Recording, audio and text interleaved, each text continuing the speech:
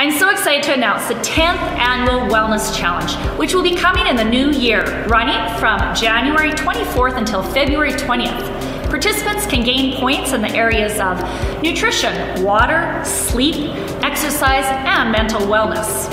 At the Chinook School Division, we've taken part in the Wellness Challenge probably for about the last 7 years. It's team building, it's a good reset, a good time to take advantage of some of those New Year's resolutions and make some healthy choices.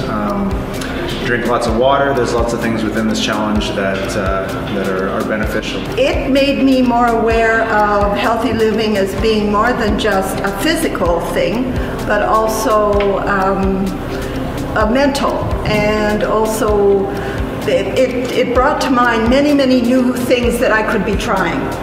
Over the past 9 years, we have had just over 2,500 participants from our community, coming from all different businesses, organizations, friends, and family. I found there's a number of benefits from participating in the challenge. First and foremost, it allowed me to track things like how much water I was consuming or lack thereof, and be able to track that a little bit better. Even like hours of sleep, when we don't think about those things that impact our day-to-day life.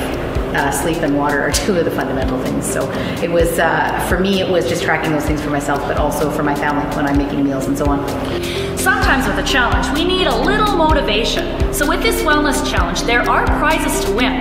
There are top 5 overall individuals with the highest points, as well as the team with the highest average points. However, the greatest prize of all is your health and well-being. So thank you to the Swift Current Kiwanis Club for sponsoring the Wellness Challenge. We hope that many of you will sign up and register.